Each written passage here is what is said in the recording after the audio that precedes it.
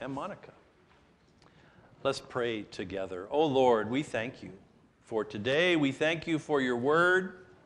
We ask that you would become more real to us as we open it.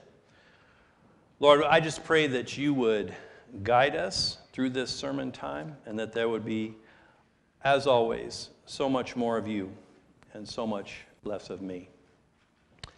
Through Christ I come. Amen.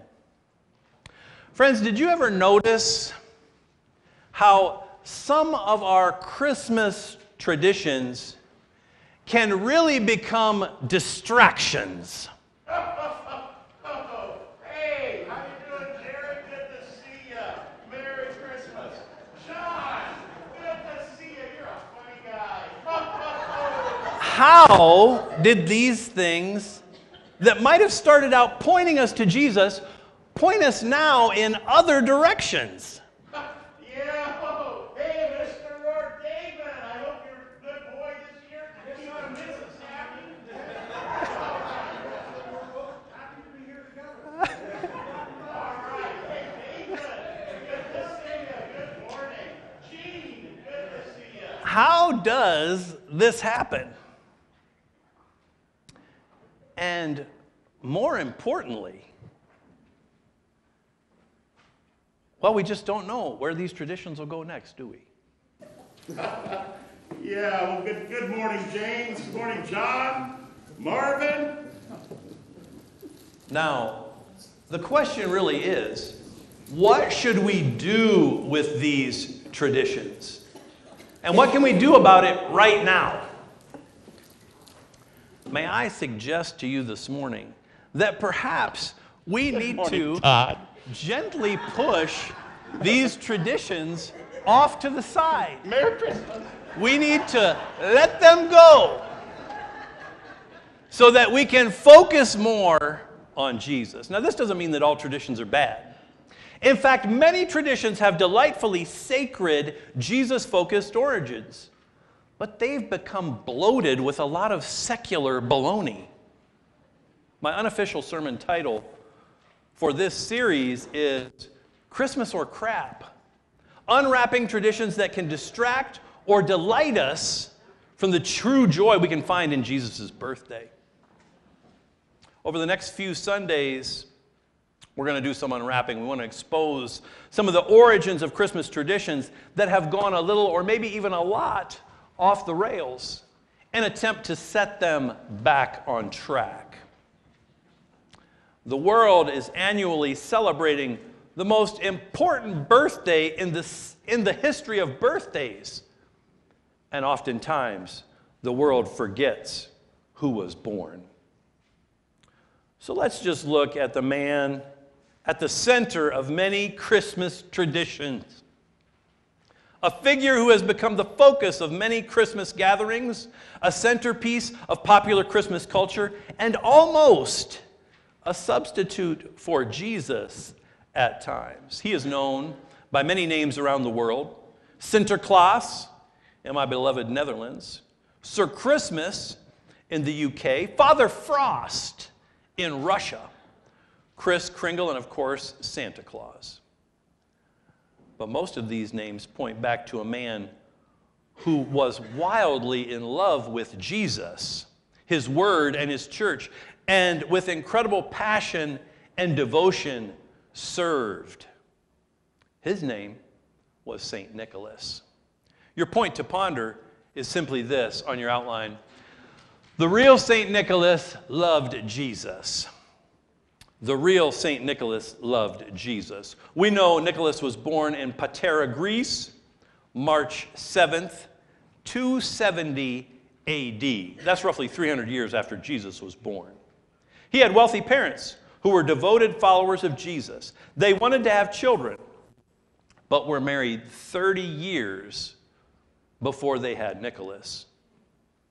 You see, Nicholas came into their lives much like Sarah and Hannah and Elizabeth's baby boys. They came as wonderful, miraculous gifts. His parents tragically died in a plague, and he inherited their wealth. But since he was so young, he went to live with his uncle, who was a pastor, who continued training him in the faith and drew him into ministry. Now, Nicolas took the words of Jesus to heart when he read Luke chapter 12, verses 27 to 34. So I'd like for you to read those too. Let's open our Bibles to Luke chapter 12, verses 27 through 34. You might open up to Luke chapter 12, verses 27 through 34 and go, wait a minute. There's no angels. There's no stable. No. I'm talking about the Bible verses that impacted St. Nicholas and the words of Jesus that made him the man that he was. I'm in Luke chapter 12. I can still hear pages fluttering, so I will wait a little bit. For those of our guests and visitors here, there are Bibles stationed on the pews for you to use. If you don't have a Bible you can read and understand, grab it, open it up, and if you like it, take it home as an early Christmas gift from us to you. These are the words of Jesus. Luke chapter 12, verse 27 is where I'll start. Consider how the lilies grow. They do not labor or spin, yet I tell you, not even Solomon in all his splendor was dressed like one of these. Verse 28. If that is how God clothes the grass of the field, which is here today and tomorrow thrown into the fire, how much more will he clothe you, O you of little faith? And do not set your heart on what you will eat or drink. Do not worry about it. Verse 30. For the pagan world runs after all such things, and your Father knows that you need them. But seek first his kingdom, and these things will be given to you as well. Do not be afraid, little flock, for your Father has been pleased to give you the kingdom. Sell your possessions and give to the poor. You will make a little note there. Sell your possessions and give to the poor. Provide purses for yourselves that will not wear out, a treasure in heaven that will not be exhausted, where no thief comes near and no moth destroys. For where your treasure is, there your heart will be also. I don't know about you, but I need to hear those words at Christmas time. It's not about chasing the stuff, folks. God wants to supply us with all we need. Verses 27 through 34, Nicholas knew his life was about giving. Nicholas knew his life was about giving. How has or will these words of Jesus impact you this Christmas? I didn't read those words just to read them to you. I hope they impact you in some way on how you respond to Christmas. Then Nicholas, seeing his wealth, especially after hearing the words, sell your possessions and give to the poor, Nicholas responded. He began giving away the fortune his parents had left him, and it changed his life, and it changed the lives of many people around him. He knew Jesus gave his life for us, and now it was Nicholas's turn to give back. The most popular story of St. Nick is related to his giving. As the story goes, a man fell into poverty who had 3 daughters of marrying age, but he had no dowry to give them, so they would likely be sold into slavery. Now, we don't really understand this, but back in the early centuries, when women wanted to get married, their family had to give a dowry, a pile of money to the suitors, to the future husband. And if you didn't have that dowry, you wouldn't get married. Nicholas heard about this and snuck over to their house in the night and threw a bag of gold that landed in the oldest one's stocking through the window which hung by the fire to dry. This happened again the second night to the second daughter. And so the next night, the father, who wanted to know who the giver was, slept by the window. When Nicholas returned, he threw in the gold and woke up the father, who chased him through the night and caught him and proclaimed, "Nicholas, it's you." To which Nicholas responded that he must tell no one and that it was God who'd provided the gifts. Now, I just want to know, How many people in the house today hang stockings somewhere during the Christmas season? Really? There's only 6 of you. Okay. Yeah, I thought so. A few more. Okay, now this is an old tradition. This is an old tradition, but how many people have gotten oranges? Do you ever get oranges at Christmas? My mom would talk about that's what they would get at Christmas. They would get oranges. Did you know that that's a Nicolas tradition? Because most people can't throw in bags of gold anymore, so they get oranges. But the giving of the orange is a Nicolas tradition. The hanging of stockings is a Nicolas tradition that I think is quite beautiful. In this way, Nicolas lived out the teachings of Jesus. And there's another teaching of Jesus that I really want you to go to right now. It's in Matthew chapter 6, verses 1 through 4. Matthew chapter 6, verses 1 through 4. This is a beautiful text that I don't know that I've ever read at Christmas, but it's the perfect text to read at Christmas time when we are giving gifts. I'm in Matthew chapter 6, verses 1 through 4.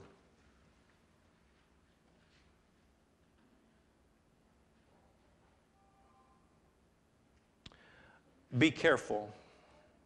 Do not let your acts of righteousness, be careful, be careful not to do your acts of righteousness before men, to be seen by them. If you do, you will have no reward from your Father in heaven. So when you give to the needy, do not announce it with trumpets, as the hypocrites do in the synagogues and on the streets, to be honored by men. I tell you the truth, they have received their reward in full. Verse 3. But when you give to the needy, do not let your left hand know what your right hand is doing, so that your giving may be in secret. Then your Father who sees what is done in secret will reward you. Nicolas knew he got to give. Nicolas knew he got to give. Nicolas knew he got the wealth he got, not so he could hoard it, but so he could give it away to God's glory. What did you get your wealth for? Again, you've heard me say it so many times. We're rich. From a global perspective, we're loaded. What were you given that wealth for? How about so you can get a bag of goods for people to people? Many of you are already getting green local gifts, and there are a few left. This sort of giving we really can and should do all year, but I think it's especially sweet at Christmas. I often facilitate giving as a go-between for those who want to give anonymously. And honestly, folks, that is one of the most fun things I do as a pastor. Facilitate those anonymous gifts that are given among the church folk. Everyone should do some secret giving like Nicodemus did. Jesus told us to. And this is just another quick plug, although so many of you give so generously to the Compassion Fund.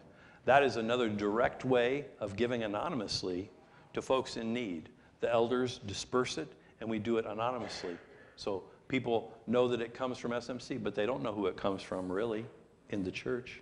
And we give it to people, and a lot of people don't find out who we give to either. We try and do it as quietly as we can, in that spirit of not letting know the left hand what the right hand is doing.